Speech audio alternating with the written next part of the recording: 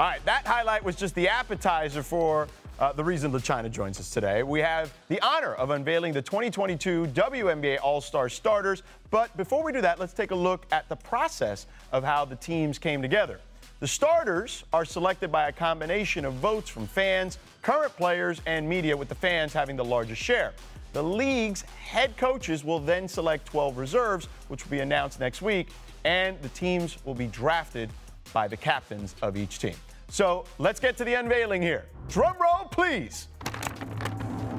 There it is. Let's go. Come on, give it to me. Instead of traditional captains this year, the WNBA is giving us co-captains this season, okay? So Breanna Stewart of the Storm will co-captain a team with legend Sylvia Fowles, while A'ja Wilson will co-captain a team with Sue Bird, who is extending her record number of All-Star games to 13 appearances. So, LaChina, both Sue Bird and Sylvia Fowles are All-Stars in their final seasons. What does that say about the impact they've had on this game? Well, first of all, I think we have to note that this co-captain designation has nothing to do with the voting. Sue and Syl were actually voted into this All-Star game as starters. But what it says about their impact is that the fans wanted to see Sylvia and Sue in one more game. Fans account for 50% of the voting.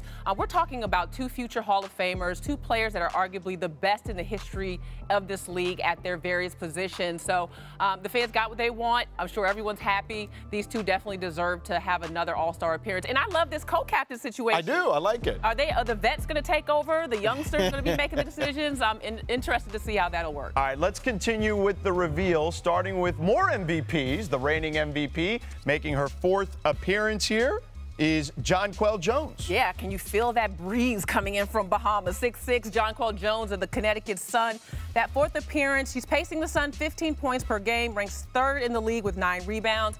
Also a great cover story on Jonquel out today from our Katie Barnes. You will want to check that out. Congrats to Jonquel. Yes, congrats to Jonquel. We've got two-time MVP Candace Parker, of course. Yes, Candace Parker getting another All-Star nod. I mean, it's in Chicago, right? It doesn't make sense for Parker to be out there showing and running and passing, the triple-double queen from the point forward position. We love the Ogwumike sisters around here, obviously, and Nneka Ogwumike, 2016 MVP. Yeah, I was happy to see Nneka get into the All-Star game despite the woes of LA. We'll have to get into that another time, but leads the Sparks in scoring and rebounding, and definitely a fan favorite. We also have a trio of young stars making their All-Star debut.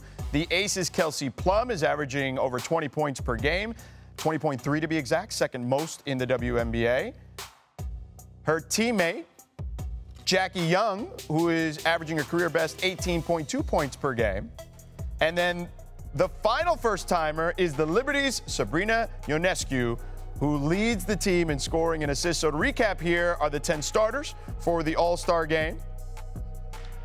Just an incredible lot of talent here.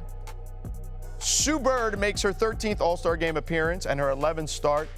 Both are the most in WNBA history. The Aces currently own the league's best record, and they were awarded with 3 All-Star game starters in A'ja Wilson, along with a pair of first-time selections in Kelsey Plum and Jackie Young. So, LaChina, with Sue and Sylvia captaining or co-captaining these teams, and 3 young stars out here, what do you make of this collection of talent we've got here, particularly the young stars? Yeah, I mean, I'm impressed. I've been impressed with the youth star talent in the WNBA over the last few years. When you look at finals MVPs and MVPs, a majority of them have been 27 years old or younger. So there's been a youth movement. They've established themselves.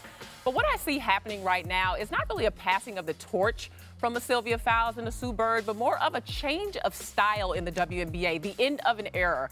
Sylvia Fowles is more of a traditional back-to-the-back center, pounded in the paint, rebounder. Sue Bird, pass-first point guard. You don't see many of those anymore. They now call it the lead guard so they can get shots off, right? Although she got a lot of shots off in Brooklyn the other night. She absolutely did. But I think more than anything, that's what we're seeing now is just a change of the guard in terms of the way the game is played. But no doubt Sue and Sylvia have made a huge impact on the game.